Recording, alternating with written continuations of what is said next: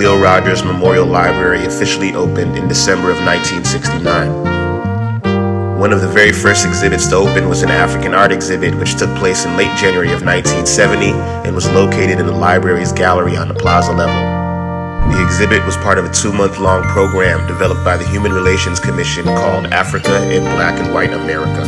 In the fall of that same year, the Human Relations Commission then organized the Columbus Black Arts Festival. It lasted for about 6 weeks, with all but one event taking place at the Cleo Rogers Memorial Library.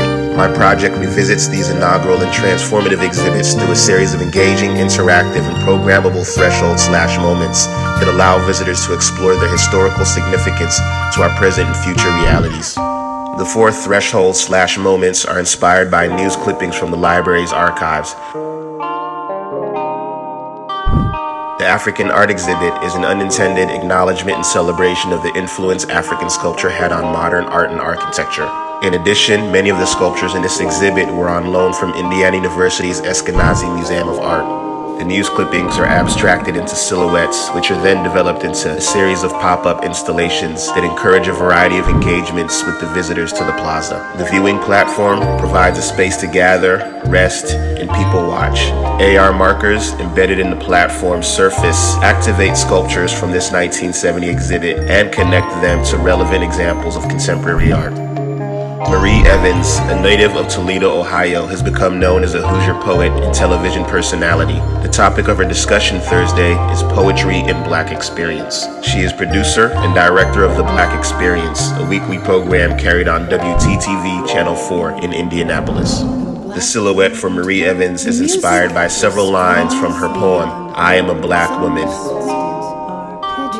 The pop-up installation features intimate seating, allows for an audio-visual interactive experience where one can view archival footage, listen to historic audio, as well as engage with relevant texts from contemporary writers.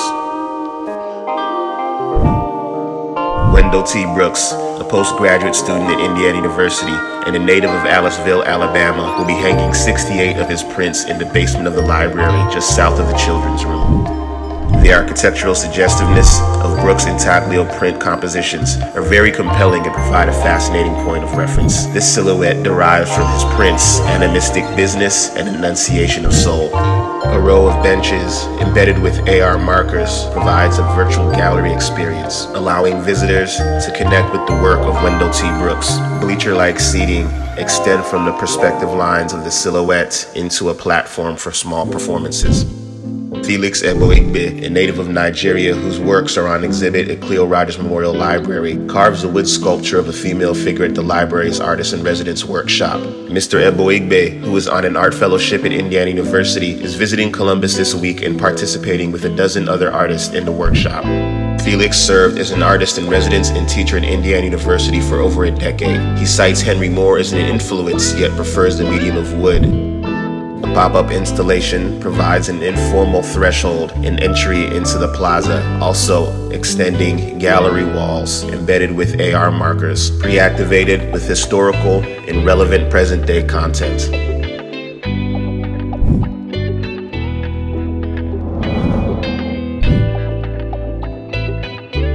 The 4 thresholds/moments are situated in the plaza as a series of points of discovery.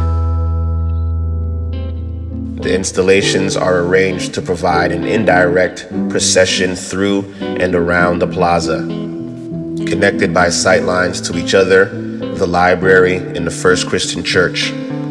This proposal predates a site visit which will determine final placement.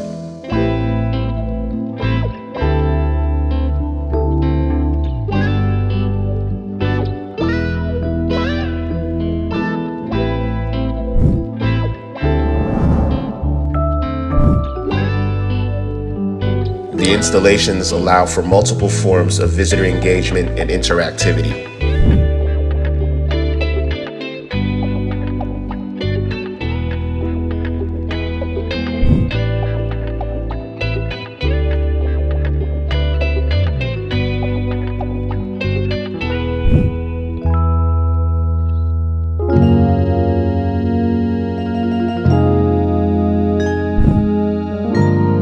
This includes augmenting the physical experience with the virtual interactive one. AR markers, or augmented reality markers, are series of static images that act as visual cues that trigger the display of virtual information that can be audio, text, video, or even animated 3D sculpture, and are activated by scanning the AR marker with one smartphone via an AR app that can be configured with content in advance.